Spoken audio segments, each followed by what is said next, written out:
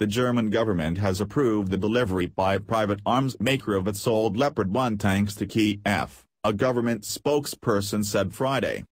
The German government has agreed to supply 178 Leopard 1 tanks to Ukraine, the German daily Der Spiegel reported on Tuesday, citing sources.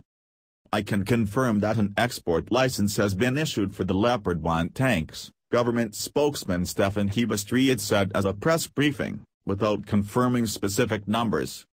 Earlier on Friday, Süddeutsche Zeitung reported that Berlin had approved German arms maker Rheinmetall's plans to sell 88 of the older Leopards to Kyiv, once these are repaired, for a total cost of more than €100 million. The move further signals a reversal of Berlin's policy on tanks for Ukraine, 9 days after the Chancellery announced it would send one company of Leopard 2 tanks to Kyiv as part of a European coalition. Yet, this risks creating supply bottlenecks, because Leopard 1s are no longer produced, and their shells have a different caliber than the newer Leopard 2s, the newspaper explained.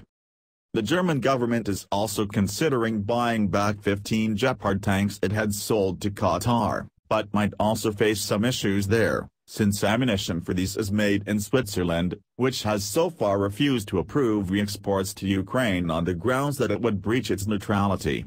However, some Swiss lawmakers are pushing for the country to reconsider its position.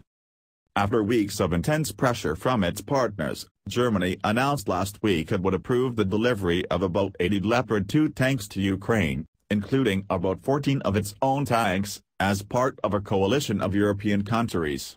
Since the tanks are German-made, other countries or private companies willing to send them to Ukraine needed the German government's approval.